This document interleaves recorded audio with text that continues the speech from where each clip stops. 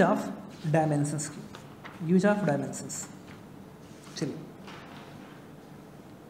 Dimensions का जो पहला हम लोग यूज़ करते हैं वो करते हैं to check the equation containing physical quantity.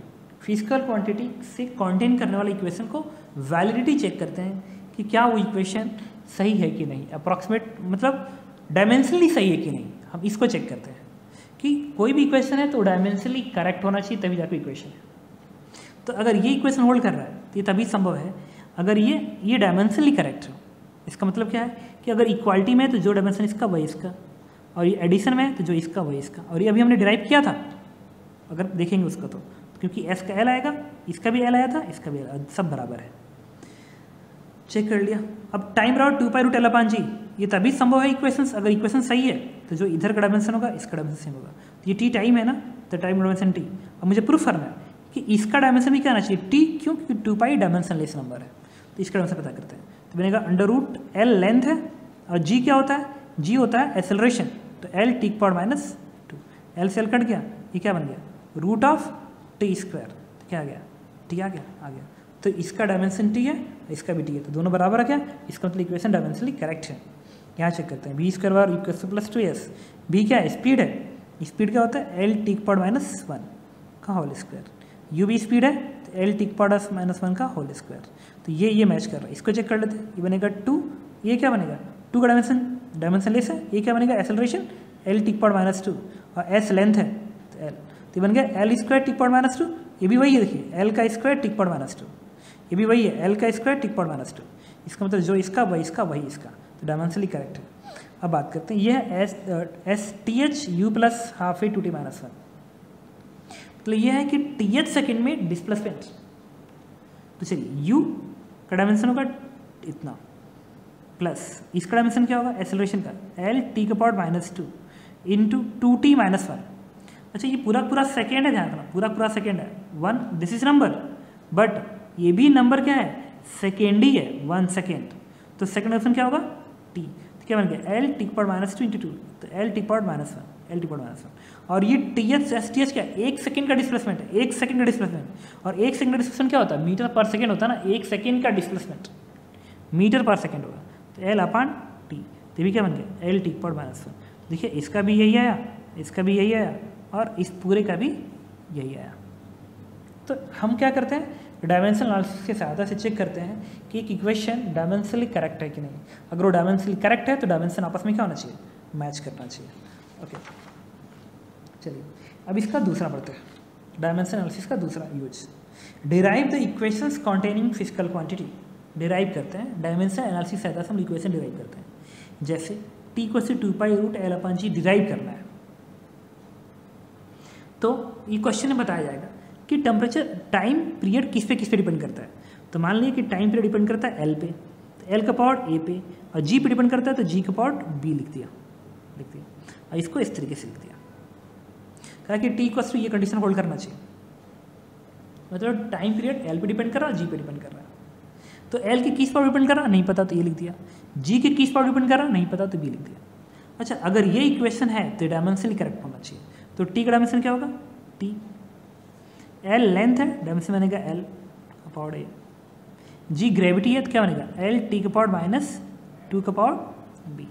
इसको क्या लिखेंगे टी इक्वल्स टू, यहाँ से टी का पावर क्या आएगा टी का पावर माइनस 2 भी आएगा, और यहाँ से क्या आएगा एल का पावर ए प्लस बी आएगा, क्योंकि एल का पावर बी एल का पावर ए प्लस बी। ये अगर होल्ड कर रहा है तो यहाँ पे तो एम का पावर 0 है ना, एल का पावर टी का पावर एन है, तो कंपेयर करिए तो एल ए प्लस बी बराबर क्या है 0, एल का पावर 0 यहाँ पे है, इसका मतलब ए बराबर क्या आ गया माइनस बी, और यहाँ पे क्या है 1 इक्वल्स टू क्या है माइनस 2b, तो b की वैल्यू क्या आ गई माइनस हाफ, इसका मतलब a की वैल्यू क्या आ गई हाफ आ गई, क्योंकि माइनस बी हाफ। इसका मतलब जो टाइम पीरियड है वो क्या होगा l का पावर a क्या है हाफ है तो आपने हाफ लिख दिया, इंटू g का पावर क्या है माइनस हाफ, b है ना तो माइनस हाफ, तो इससे टाइम पीरियड क्या आ गया रूट एल अपान ये नीचे जाएगा तो रूट जी बन जाएगा ना, तो दिस इज रूट एल अपान जी, और साथ में एक कांस्टेंट लगा देंगे क्योंकि ये एल और जी पे डिपेंड कर रहा है ना, तो इसके साथ कांस्टेंट का मुझे नहीं पता तो उसको मैंने के मान लिया,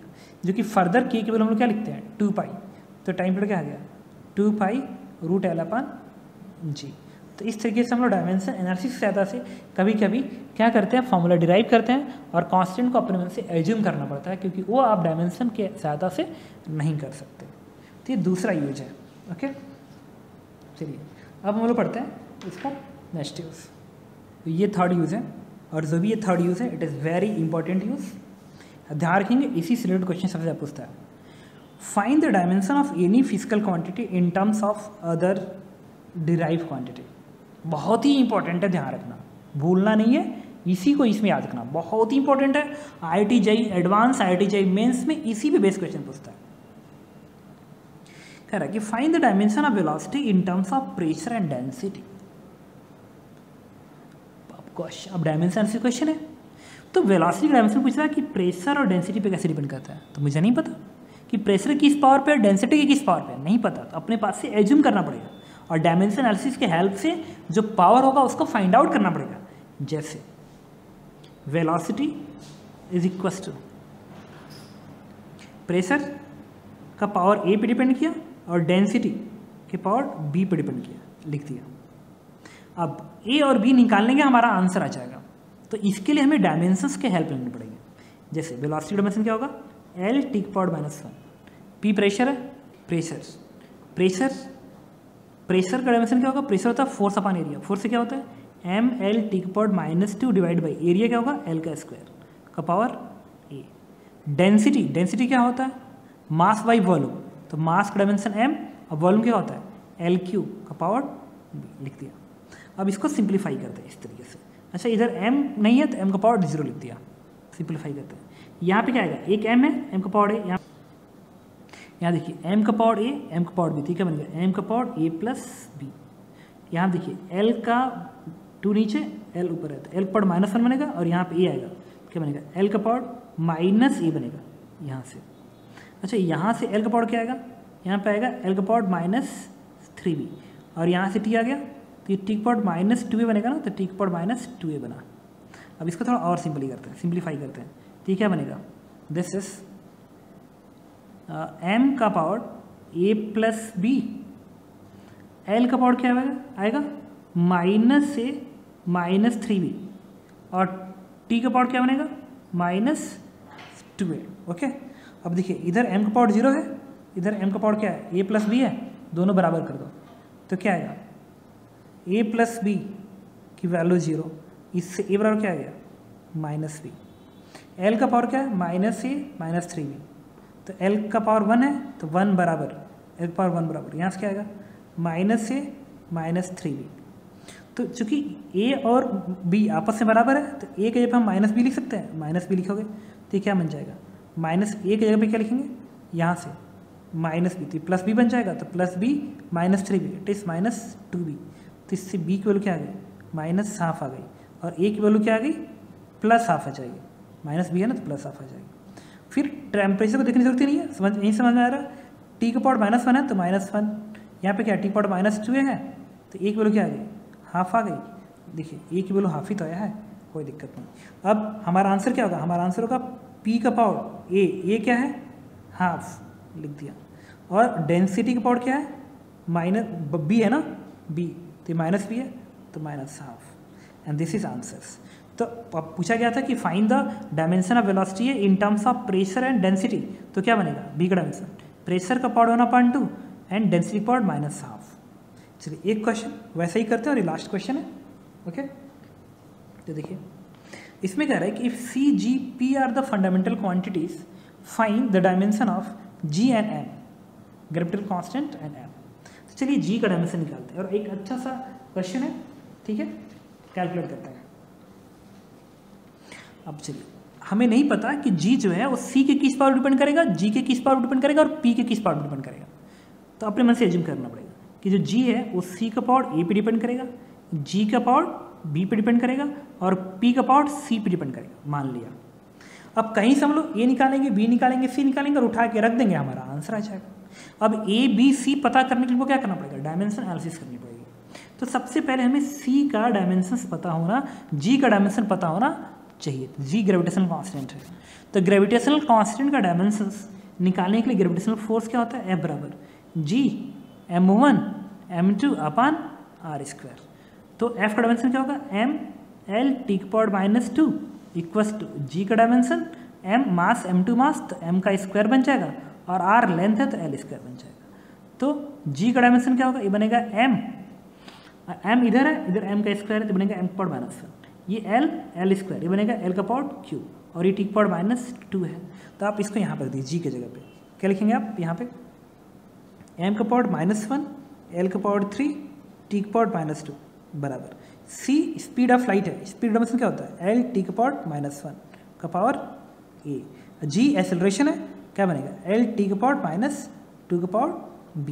अब p क्या है, p is the pressure, p is the pressure, तो प्रेशर का डायमेंशन क्या होता है, अच्छा यहाँ पे डिफॉल्ट केस में p क्या है, प्रेशर है, तो प्रेशर का डायमेंशन क्या होगा, फोर्स अपॉन एरिया, फोर्स से क्या होता है m l t का power -2 divide by area l square का पावर c माना, लिख दिया। अब इतना लिखने के बाद आप a b c में रिलेशन इस्टेब्लिश करेंगे।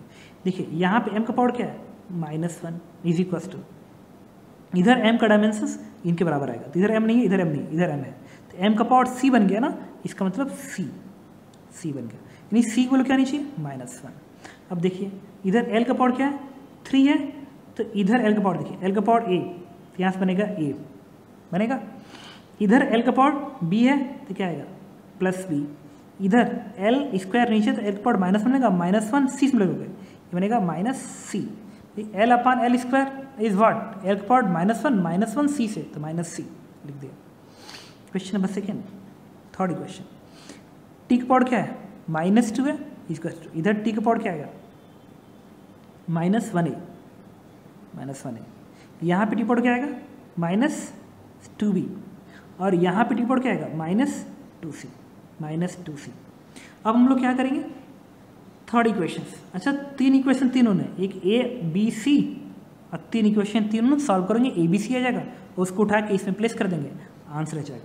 पता करते हैं, c की वैल्यू -1 प्लेस कर दीजिए, तो जब c की वैल्यू यहाँ पे -1 प्लेस करेंगे तो ये +1 हो जाएगा, और ये +1 इस 3 कट करेगा तो बनेगा a + b is equals to 2, और यहाँ पे c के पे -1 प्लेस करिए, -1 तो हो जाएगा +2 बन जाएगा, -1 +2 एंड +2 ये बन गया, और इसको इधर भी दीजिए, इसको इधर भी दीजिए, तो बन जाएगा क्या, a + 2b is equals to, ये क्या बना था +2, और ये इधर आएगा तो क्या बनेगा +2, इट इज़ 4। अब पता करना है, इसको सॉल्व करना है, तो क्या करेंगे, दोनों को सब्ट्रैक्ट कर दीजिए, इसको तो a से a गया 0, 2b से b, अब 4 से 2, तो b बराबर 2 आ गया।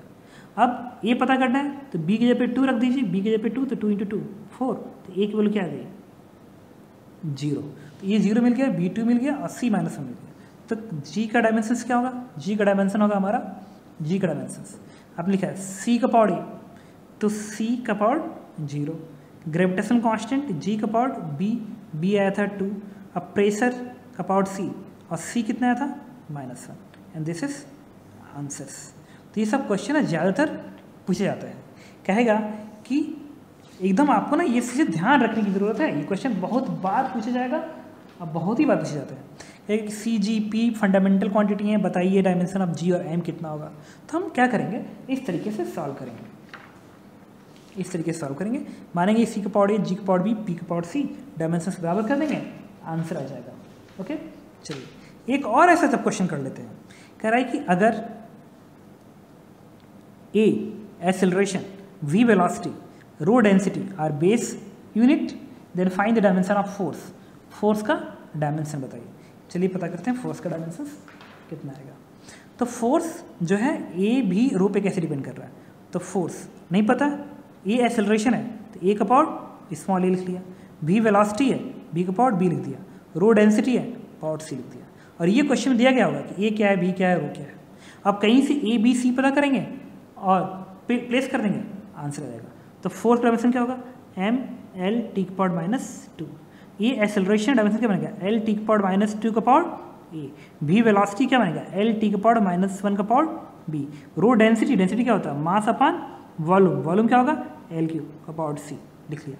अब डायमेंशंस बराबर करेंगे, m के पावर l के पावर t के पावर बराबर करेंगे, तो यहाँ पे m का पावर 1 है इक्वल्स टू, इधर कहीं m दिख रहा है, दिख रहा है, यहाँ पे m का पावर c है, तो c 1 होना चाहिए। अब यहाँ पे l का पावर 1 है, इधर l का पावर देखिए a, इधर l का पावर देखिए b, तो प्लस बी, इधर एल का पावर क्या आएगा, एल का पावर 3 नीचे है ना, तो ऊपर आएगा तो -3 बन जाएगा इंटू सी, तो बन जाएगा -3c। Question number 1 2। Third, T का पावर देखिए -2, इधर टी का पावर क्या आएगा -2a, इधर क्या बनेगा -b, इधर टी है ही नहीं है बस। अब देखिए यहाँ से अब 3 इक्वेशन, तीनों ने ए अनोन, बी अनोन, सी अनोन, 3 इक्वेशन तीनों सॉल्व कर देंगे तो आपको ए बी सी मिल जाएगा, उठा के यहाँ प्लेस कर दीजिए तो आपको फोर्स का डायमेंशन मिल जाएगा in terms of A, velocity and density. Okay, अब हम लोग क्या करेंगे, इस डायमेंशन एनालिसिस की लास्ट यूज पढ़ेंगे और इसके बाद डायमेंशन एनालिसिस फिनिश हो जाएगी। चलिए, to convert one unit into other unit, एक यूनिट को दूसरे यूनिट में कन्वर्ट करना, जैसे MKS है उसके सिस्टम को CGS सिस्टम में कन्वर्ट करना, CGS को MKS में कन्वर्ट करना, डायमेंशंस की यूज से करते हैं। जैसे फोर्स का यूनिट MKS में न्यूटन होता है, CGS में डाइन होता है, तो न्यूटन को डाइन में कन्वर्ट करना है, तो क्या करेंगे, डायमेंशन एनालिसिस का हेल्प लेंगे और आंसर आ जाएगा। जैसे न्यूटन फोर्स का डायमेंशन है, तो फोर्स का डायमेंशन क्या होता है, mL T का पावर -2 फोर्स का डायमेंशन, तो 1 न्यूटन, m मास है, तो मास MKS सिस्टम में क्या होता है kg, तो kg, L मीटर और T सेकेंड लिख दिया, equals to x into x में कन्वर्ट करना डाइन में, तो kg को बदलेंगे किस में, ग्राम में, तो kg ग्राम में कितना होगा 10 का पावर 3। अच्छा ये क्या है, x डाइन है ना, डाइन को किस में लिखेंगे, ग्राम में, और लेंथ किस में होता है सेंटीमीटर में, और ये किस में होता है सेकेंड में। अब पता करना है, तो अब से मैंने कैसे लिखा बता दे रहा हूँ, फोर्स का डायमेंशन क्या होगा, mL T का power -2, m kg, L metre, T second, और डाइन x डाइन ग्राम में, भाई मास ग्राम में जाएगा ना CGS में, और CGS में लेंथ किस में जाएगा सेंटीमीटर में, और T किस में जाएगा सेकेंड में लिख लिया। अच्छा अब बराबर करते हैं, kg को ग्राम से कट करना है ना, तो kg किस में जाएगा 10 का पावर 3 ग्राम, ये मीटर है सेंटीमीटर में लेंगे, कितना बनेगा 10 का पावर -2, 10 का पावर 2 सेंटीमीटर, और सेकेंड को सेकेंड में ही रहने दो, बन गया x gram centimetre second, second power -2 इधर ही बनेगा। तो देखिए ये ग्राम इसको कट करेगा, ये सेंटीमीटर इसको, ये इसको, तो x की वैल्यू क्या आ गई 10 का पावर 5 इक्वल्स टू x। इस तरीके से हमने इस क्वेश्चन को सॉल्व करके पता किया कि x क्या होना चाहिए 10 का पावर 5 होना चाहिए, यानी एक लीटर में 10 का पावर 5 डाइन होता है। अब चलिए जूल को, एक जूल में y अर्ग, CGS system MKS system, y की वैल्यू पता करते हैं। जूल वर्क का यूनिट है, अब क्या करेंगे, वर्क का डायमेंशन क्या होता है mL का स्क्वायर T का पावर -2।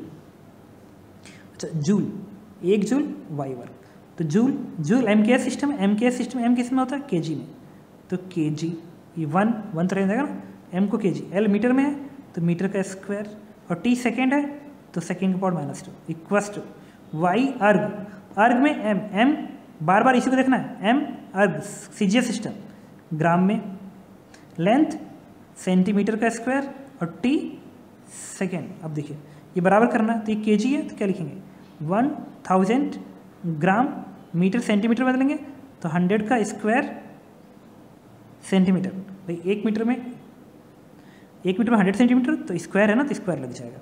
और फिर ये second power -2 equals to y gram centimetre का स्क्वायर सेकेंड का इतना, तो ये ग्राम इसे इसे कट करेगा, और ये 10 का पावर 4 बन जाएगा, ये 10 पावर 3, तो 10 पावर 7 इक्वल्स टू y।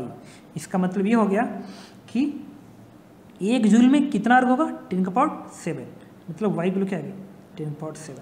अब लास्ट बात करते हैं, ये है लिखा गया 19 × 10 पावर 10 न्यूटन मीटर स्क्वायर को बदलिए डाइन सेंटीमीटर स्क्वायर। तो कुछ नहीं करना है, एक बार फिर हम लोग उसी कॉन्सेप्ट का हेल्प लेंगे कैलकुलेट करने के लिए, हमारा आंसर आएगा। इसे लिखते हैं, इसका ये रहने दीजिए 19 × 10 का पावर 10, न्यूटन का डायमेंशन क्या होगा फोर्स है, तो mL T का पावर -2, और m लेंथ है तो L का स्क्वायर, तो ये क्या हो जाएगा 19 × 10 का पावर 10, और ये वाला डायमेंशंस क्या बनेगा m L का पावर -1 T का पावर -2। अब लिखते हैं चलिए CGS Newton metre, CGS system MKS system है तो m किस में होता है kg में, L मीटर में, T सेकेंड में बराबर जेड, डाइन और ये सीजे सिस्टम है, तो एम किस में जाएगा, ग्राम में, ग्राम में, एल किस में जाएगा, सेंटीमीटर में, और टी किस में जाएगा, सेकेंड में। चलिए 19 × 10⁻10 बराबर केजी कितना आएगा, 10⁻3 ग्राम, तभी तो ग्राम से ग्राम कटेगा। अब मीटर, सेंटीमीटर में, 1 मीटर में कितना सेंटीमीटर होता है, 100⁻⁻1 सेंटीमीटर/-1 इंटू सेकेंड/-2, जेड ग्राम सेंटीमीटर/-1 सेकेंड/-2। देखिए ये ग्राम इसे कट करेगा, ये सेंटीमीटर इसे, ये इसे, तो कितना आ गया 19 × 10⁻10 इंटू ये 3 आएगा, और यहाँ पे 10⁻2 है, तो 10⁻2 बनेगा इंटू 10, क्योंकि 10⁻3 ये 10⁻2 10 equals to Z, and this is answer. इस तरीके से हम लोग क्या करेंगे, किसी भी यूनिट को किसी में भी कन्वर्ट कर सकते हैं। ओके,